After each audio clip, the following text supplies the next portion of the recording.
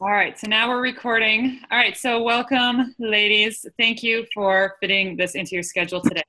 We're going to talk a little bit about vendor events, and I'm going to talk about a little bit how to find them, what you should pack, how you should set them up, how to talk to people at the events, then talk about following up, other special promotions and giveaways and things you can do at your booths.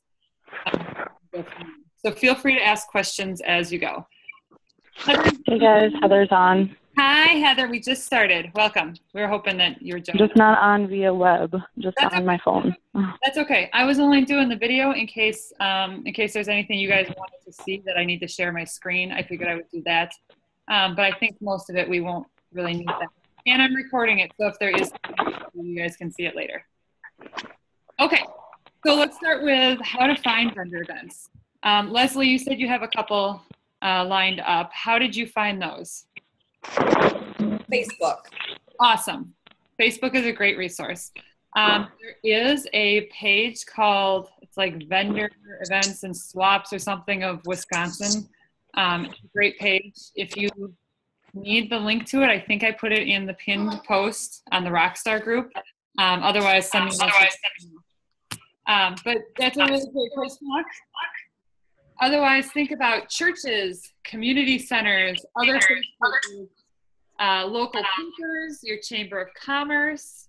If you have any like fairs or festivals coming up in your town, think about networking with other people in other direct sales companies or local crafters, things like that. Okay.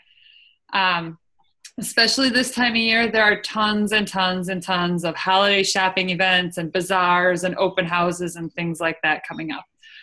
So just kind of be purposefully looking for them. And when you hear that, there's a church festival coming up, you can call up the church and say, hey, could I come and set up a table and, donate some commission to your church or, donate some products to your church or something. It's a really great way to get out in the community and meet some more people, okay? The other thing you can do is you can start your own. And this works out especially well after you have done a couple events and you kind of know what to expect. And you meet some other vendors in other companies. Like make friends, network, make friends with people with other companies because they're going to hear about events. And if you are their go-to Pampered Chef girl, they'll give you a heads up and say, hey, I've got an event going on. Or I got an event I signed up for, you should join. And don't be afraid to ask other people and just say, hey, I know you are with whatever company in this area. Are you doing any events this fall? And if so, what and where? Could you forward me some information? So don't be afraid just to ask. Just go out and look and ask around, okay? So when you do find vendor events, if it fits in your schedule and you want to do it, I highly recommend registering right away, okay?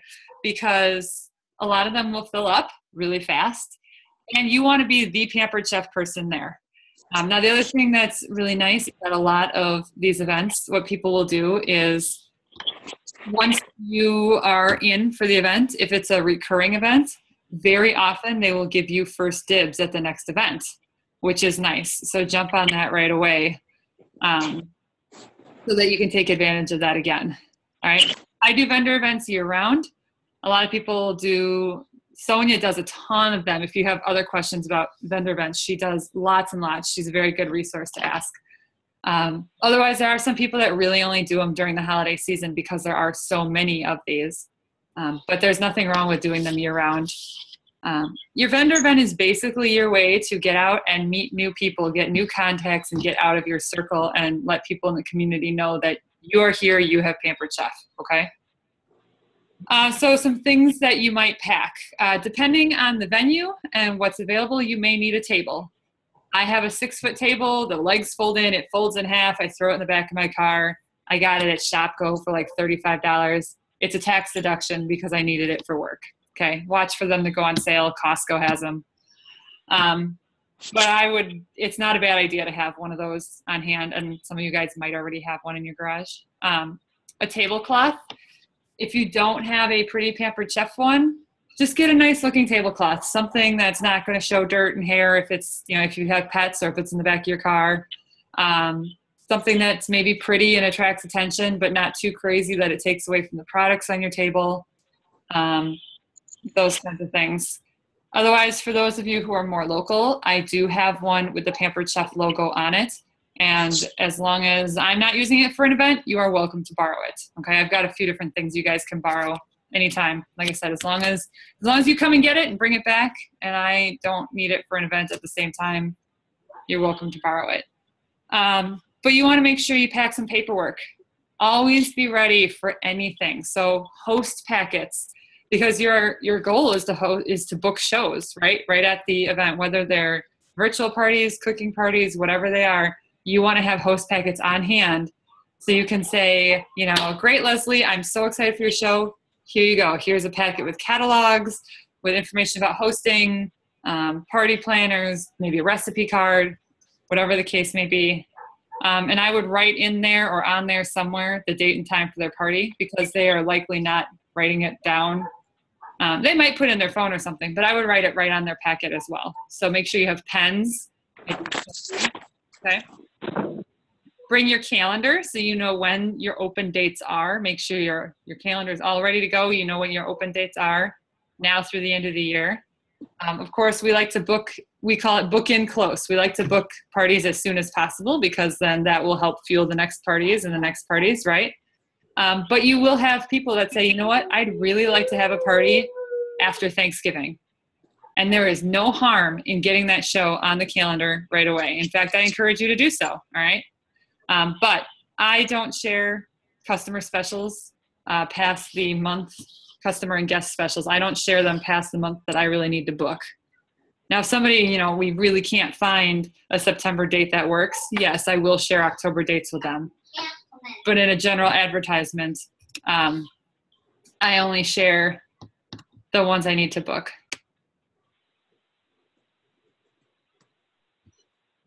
All right, door price slips. Door price slips are very important for a couple of reasons. But the main reason is that this is what you're going to use to write down your customer information. And some people do some different things with them. Some people do a drawing right at their booth, and they gather as much information from as many people as possible. And some people, the way I like to do it is I hold the door price slips, and after I've talked to somebody in person and built a relationship with them, I ask them for their information. So I may go home with fewer door price slips than other people, but those are people that I've actually talked to that may actually want to hear from me again, not just people who are hoping to win a prize.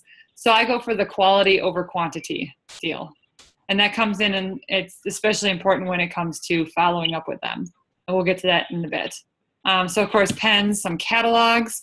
Now this is a really great time in the transition between this current catalog and the new one. If you have old catalogs, do not get rid of them, okay? Make little like address label stickers or something that says something like contact me for a new catalog, and put it on the front. And hand out those old ones at vendor events, because you'll have people walk by and just say, oh, can I have a catalog to take with, right? And catalogs are not the cheapest thing in the world. So I don't want you guys to be buying tons and tons of catalogs that you just give away. When you give them out in host packets and things, of course, we love people that have catalogs to share. But when someone just walks by and says, oh yeah, I'd just like to take a catalog with me, hand them one of the old ones and say, hey, this catalog just retired, but most of the products we offer are in here. If you have some of the new fall minis, the little mini catalogs, that's great to hand them one of those as well, and just say, here's our new products that are coming up. Are a lot cheaper than you handing out full-size catalogs. And plus, it's a good way to get rid of some of those old ones if you have any that are left over, okay? Order forms, make sure you have a stack of order forms. I'll get to it in a little bit about some incentives you can offer people for purchasing. Logo wear, it's really great to advertise Pampered Chef. If you have a name tag, wear it. If you have, a t-shirt or something, wear it. All of you have something, because you all have your apron. And you know what? Wearing your apron at a vendor event, it makes you look professional, and it makes you stand out, because a lot of people are not wearing aprons. So wearing your apron is a perfect thing to wear, to have some logo wear on, okay? Wear comfortable shoes, because I recommend not sitting at vendor events, okay? You want to stand. You want to be in front of your table, standing, talking to people. So be sure that you have comfortable shoes on. We'll get to that in a minute as well. Some other things you might want to pack, if you have some of those like wooden crates, craft stores and things, if you have some of those are great for like setting up on your display to create some dimension, some 3D effect. Plus it just kind of makes it look nice, gives it a little style. If you have like a little flip folder or a flip binder that you can put some of the specials in, some things that are coming up, I can go grab mine in a couple minutes and show you if you would like. But that's great to have all the specials handy, or like an iPad or a tablet that you can have, you know, maybe an album in your photo album, your photos, or you have an album with just the flyers of the specials coming up or some other important flyers, just have screenshots there so you can just flip through right quick and have those handy when you're talking to people. I usually throw like a power strip or an extension cord in my box just in case you need to plug in said tablet or phone or something and there's not an outlet close by. I do have a little cart that I use for taking products in and out of vendor events. Because I do a lot of them, I invested in that. Definitely not something you need, but something to think about. If you have any signage that you want to put up, maybe, and it can be as simple as like printing off the current special and putting it in a picture frame and setting it up, or the new kits and put it in a picture frame, or they make those, you know, plastic signs that you see at like the doctor's office or something showing, you know, whatever little signs. So if you have any of those kinds of things to get some information out there, they're a little bit eye-catching. Those are helpful. And then you want to pack your products. Let's not forget about products. Now, you don't want to pack your entire kitchen because that would be a lot, especially for people like Nicole who have the whole catalog. I know her. Right? Yeah, see? But then there's also, you know, some of you guys that are newer that don't have everything. So you're wondering, what do I pack? All right. For those of you who are newer and maybe only have the kit is a great thing. Like if you bring just what's in the kit, that's an amazing display. And look at the pictures in the new catalog, look at the pictures on the flyers. Like they show you ways to lay it out and make it look nice. But the kit has a great array of products from, you know, cookware to stoneware to gadgets to tools to essentials. It's a really great display that gives you a lot of variety. Okay, so bringing just the kit is awesome. But some other ideas, maybe you want to focus on a particular theme show that you like to do. So maybe there is a set of products that you use for that particular theme show. Like when I do a ladies' night vendor event, we talk a lot about wine, cheese, and chocolate night, or fajitas and margaritas. So maybe I'll set up something that would advertise that, okay? Or maybe you want to look at seasonal products.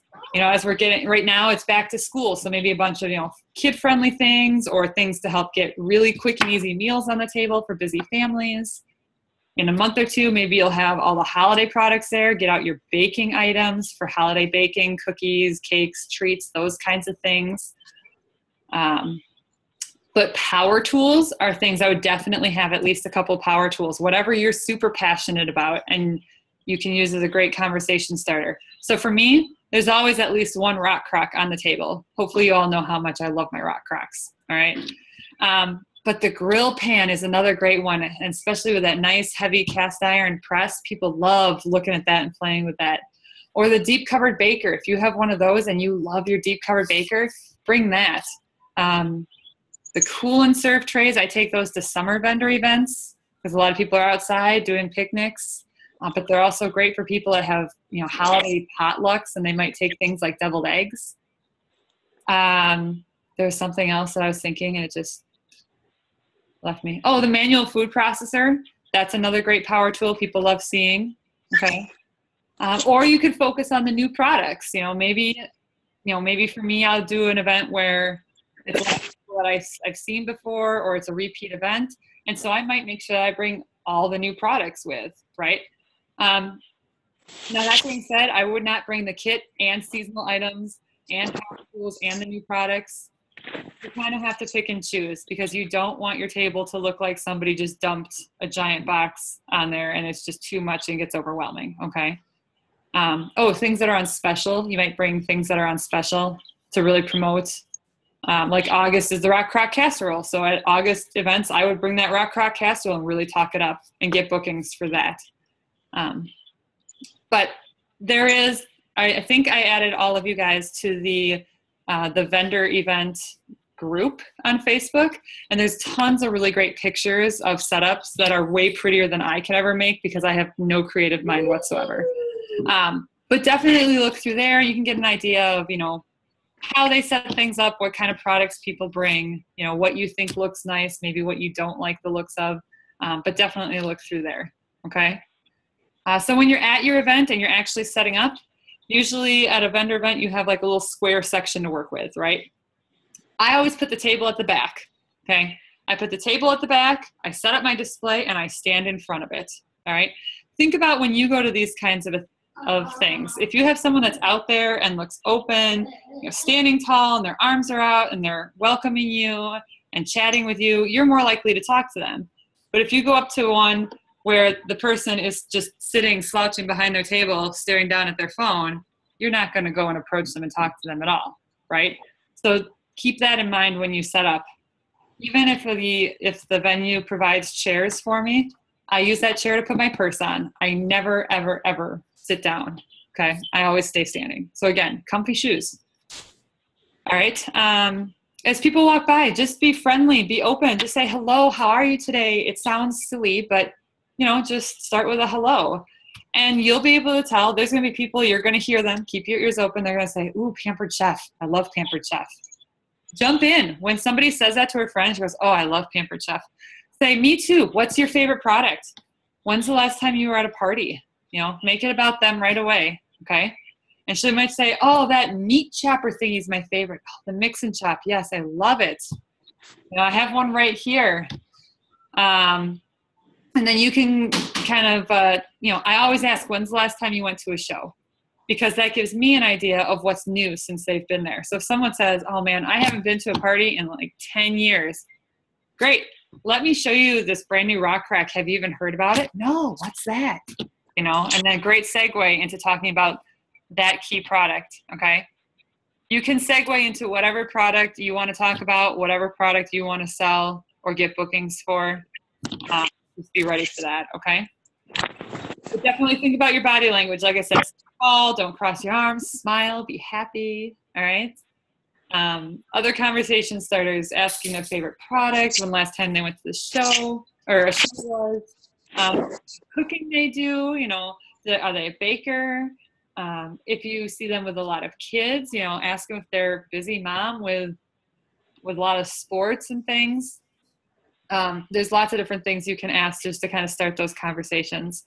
And then as you go and as you're building this relationship, it's very easy to say, you know what, I would love to follow up with you later.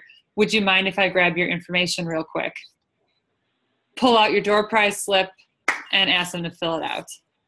You can also, for anybody who says they'd like to take a catalog or a mini catalog or whatever, that's a really great time to say, yeah, I'd love to give you this catalog. Could you just fill out this slip for me quick so I can follow up with you? And you're kind of saying, in order to take a catalog, you just need to fill this out. And most people will be more than happy to do that, okay? If somebody really doesn't want to give you their info, then that's probably someone that you really don't need their info from anyway, because even if you do call them, it doesn't sound like they're really going to answer and be responsive. So don't take it personally, just move on to the next person.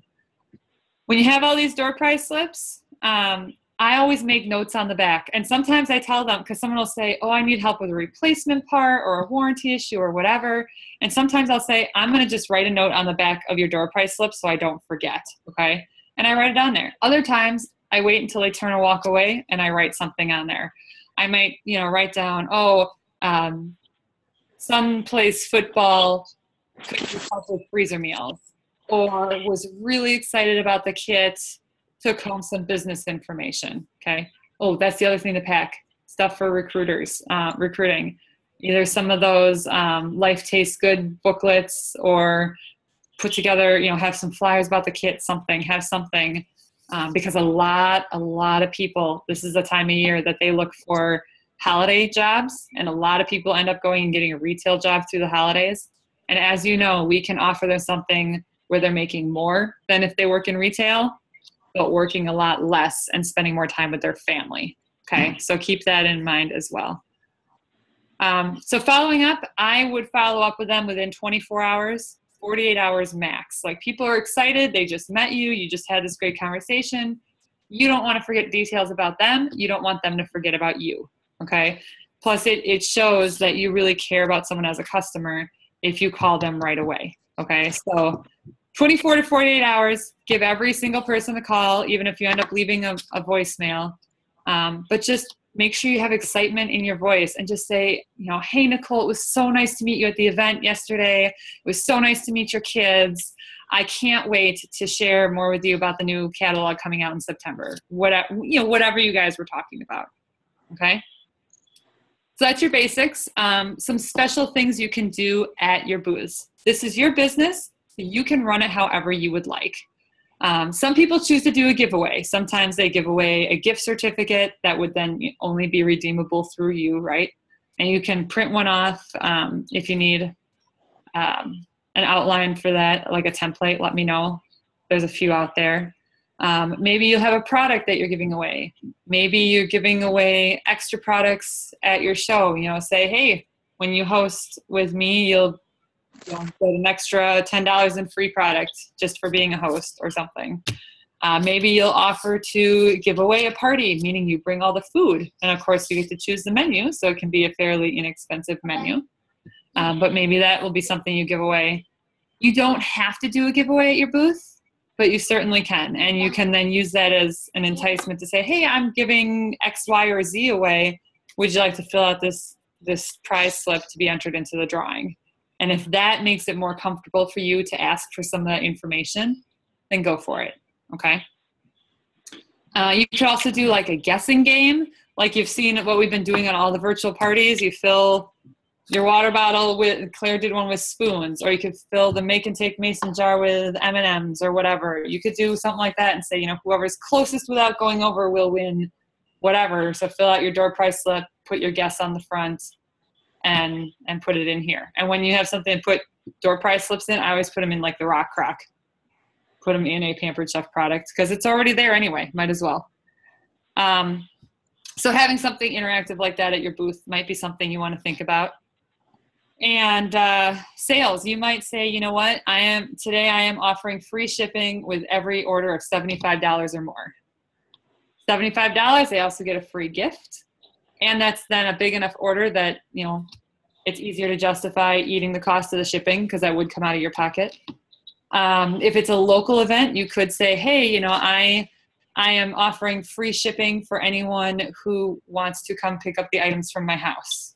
Then you can combine orders and only pay shipping once, and then have people come and pick it up from you, or a meeting spot that you decide on so that it's not inconvenient for you. You're not driving all over town. You can bring a $100 basket. It's something I bring to my shows, but it's just a basket with a bunch of little tools and gadgets or cookbooks. For those of you who are newer, you may not have some of those things quite yet. But you can host a party and use your free rewards to get things like paring knives, Twix-It clips, citrus peelers, Season's Best cookbooks, okay? So those kinds of little things. I get a lot of stuff from the outlet. My son Nolan orders stuff all the time. There's a rub in there for 80 cents right now. It's perfect. But if it convinces somebody to take their order from $75 to $100, I'm happy to give them an 80-cent rub, right? Okay, because it really helps you a lot. So having a $100 basket available at your booth might be something you want to think about as well. I don't always take my basket to the booths, but I do take it to every party. So if you need more info on that, let me know as well. I'm trying to keep it short since you guys are on lunch breaks, so I'm going really fast. I apologize. But the other thing to think about is if you have multiple people at your booth, which I do recommend, I recommend having 2 people at every vendor event. Now, if you know it's going to be smaller, then you probably only want or need 1. Or if you're the only one in your area, or if you're feeling extra greedy. I do plenty of them just by myself because I'm greedy. But I do a lot of them with somebody else. And what's nice is that you have somebody else to help answer questions, bounce ideas off of, make conversation with, learn from. The first many booths I did with somebody else on the team, and I've learned so much from them, okay? And then as people approach your booth to talk with you, we just kind of take turns, all right, I kind of talked to the last person, I'll kind of let Leslie step up, and she can talk to the next person. And I know, Leslie, for your event, I know you want to book primarily virtual parties because you're traveling a distance down. So maybe that's something that you and Heather would chat about and just kind of tag team it. And when someone says, oh yeah, virtual party sounds great, Heather might say, hey, Leslie's doing a bunch of those right now. And then you might say, when someone says, oh, wine, cheese, and chocolate sounds great, you might say, hey, Heather's doing a bunch of those right now. You guys can work together as a team. But then in general, we kind of take home the contacts of people that we talked to, that we worked with. And so if you are doing a drawing or something, you guys could say, hey, we're doing one drawing amongst everybody that stops by. That kind of makes it easier instead of having 2 different drawings. You could each draw one customer from your own pile, or you could just put them all in one big pot and pull one person out of everybody that stopped by. And if you do that, I would make sure you put like an L or an H in the top corner of your door prize slips so that you know whose was whose at the end of the day when you go to split them up. Because you are going to forget their names, and that's okay. That's why we write notes, okay? So really, there's a lot of different things you can do with your vendor event. But my biggest advice would be to just have your paperwork there, be ready, look professional, and bring, an assortment of products that you're excited about, that you can talk about, and that you can use as conversation starters with people, and really show off to help you fill your calendars. And look at that, under a half hour, perfect. Do you guys have any questions? Like I said, I know it was fast, but I'm recording so you can rewatch or re-listen later. In case you were trying to take notes. You have any questions for me? Did it help you maybe feel a little bit better? Mm-hmm.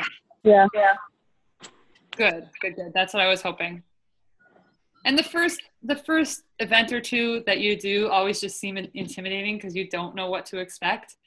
And that's okay. You'll be fine. It's just like a cooking show. You get better at it. But especially if you have a little bit of downtime, or if you get set up before everybody else, before the event starts, I would recommend that. Get everything set up at least a little while before the event starts. Grab some business cards, walk around, introduce yourself to the other vendors. And, it's totally okay to say, hey, this is my first vendor event. Do you have one great tip that I should think about today? Start a conversation with those other people. Grab their business cards.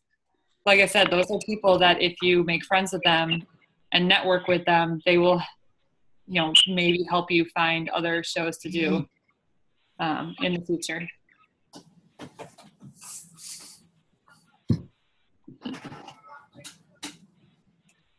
What else do you guys need to know?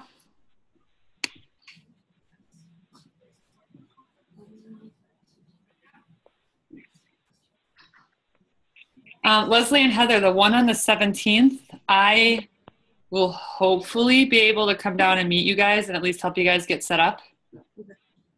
And we can talk about that later. Nicole, okay. Is yours also the 17th, Nicole? Yes. Okay. Yep. And Lynn has done a bunch of them. So I'll let you guys work out who's going to bring what. Okay. That's the other thing is if, you guys are working with somebody else, you could decide, to each bring half of your display. I would each bring your own paperwork because, it's going to have your name and everything on it. So just plan to bring your own paperwork. But sometimes one person says, you know what, I'll just bring the display because it's easier. Sometimes, split it up and one person will say, okay, I'll bring all the new stuff. You bring these power tools. You just kind of have to talk to the people that you're doing booths with. So. All right. Any other questions? Otherwise, I'll let you guys go finish your lunches or get back to your day. Thanks, Rachel. Hey, you're very welcome. Yep, thanks, Rachel. You're very welcome. If you think of anything else, just holler, okay? Okay, sounds good. Thanks. Great. Have a good day, guys. Thank you.